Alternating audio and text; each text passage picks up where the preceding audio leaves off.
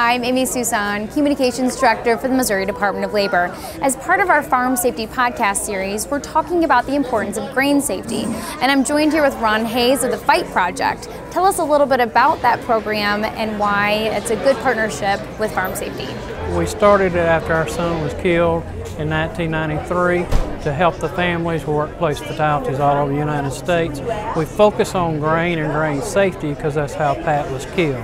He was suffocated in a grain bin. 60 tons of corn fell on him. And it took me about a year and a half to find out how long he died, because everybody said, well, he died quick. Well, I kept saying, well, how quick's quick? Because as a parent, you're thinking about your child.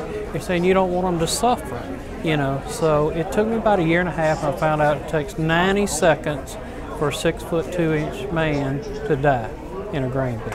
So 90 seconds to suffocate under this corn or soybeans or concrete, anything in a silo or bin. So that's why we started the F.I.G.H.T project, to help educate, because I think that's how we fix the problem, is we educate folks. Why is the project or endeavor Farm Safety seems to be a good fit for the F.I.G.H.T project, and why you're here today? Well, just because I believe in education and training and hands-on, and that's why this is so good, because you've got all these examples and the kids can see it. You can sit there and tell somebody all day long, but if they can't visualize it or picture how it works, they can't understand it. But here they walk up and you're showing them the grain flow, you're showing them how to pull somebody up out of a bin, and they get it. You know, it clicks immediately. What is the leading cause to a grain bin-related injury? Well, it's just basically the suffocation and the collapse of the grain. You got to know the structure of the grain. And people just see soybeans. They dry differently than corn does. Sawdust, people wouldn't think that sawdust. Concrete in these silos, you see, it collapses. And what happens is it's the moisture. You know, so it's the chemical reaction. So a farmer doesn't only have to be manually, he has to be mentally astute at these processes.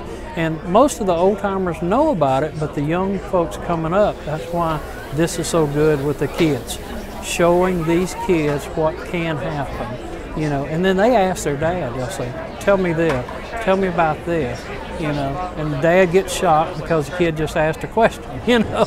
But then they'll talk about it. So maybe by talking about it, everybody learns and everybody's on the right page. So tell us about, what is this right here? This simulates trying to pull a person out of a grain bin. And it shows you need 400 pounds of force to do that. So an average man of about 165 pounds, it says right here on the front, if he's halfway buried, it's going to take 235 pounds of pressure to pull him up. Once they get past their shoulders and head, you're not going to pull them up, you know, unless you've got a crane overhead to pull them out. And then by that time, they're going to be dead. Well, thank you, Ron, for joining us this week and sharing your story with us. If you all have any other questions, comments, or concerns, you can visit www.labor.mo.gov. And thank you to our partners in safety.